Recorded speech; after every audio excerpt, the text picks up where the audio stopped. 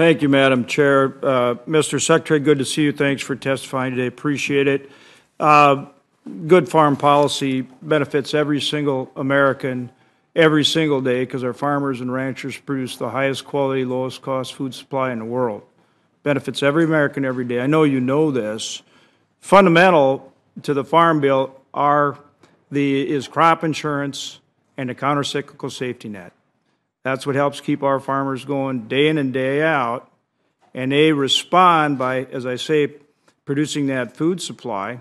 And the more they provide that supply and variety, the more choices our people have and the lower cost food they have. I think we not only have the best food and the best quality, but I think Americans spend less as a percentage of their budget on food than almost any country in the world. So as we go into this Farm Bill, are you committed to making sure that we do everything we can to support and strengthen crop insurance, as well as update and strengthen the counter-cyclical safety net, meaning ARC and PLC, and clearly PLC needs updates in those reference prices?